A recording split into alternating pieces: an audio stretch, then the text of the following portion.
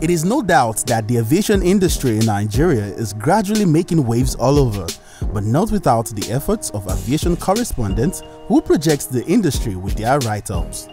As such, the League of Airport Aviation Correspondents recently gathered powerful aviation experts for a seminar on financing in aviation sectors with the CEO, African Aviation Services, Mr. Nick Fadugba, as lead speaker, followed by an interesting award night to deserving members.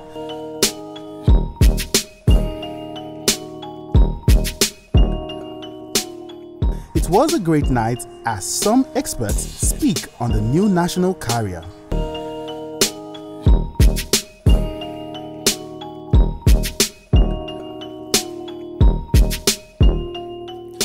What I would like to see is a well-organized strategy whereby the new national carrier does not impact negatively the existing Nigerian airlines, domestic airlines in particular, and those planning to fly abroad. The unveiling of the logo and the name of the national carrier for Nigeria is a welcome development. It is good news for those who have been covering the aviation sector for a very long time. We have been waiting for this, and we know that having a national carrier is indeed a pride.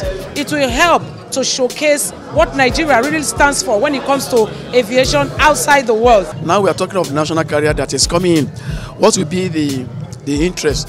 What will be the business stability of the domestic operators, particularly those of them that just recently acquired 777, that's Boeing 77. It's a long-haul aircraft. More than 90% of the aviation revenue goes to the foreign carriers, and the government is trying to see a way of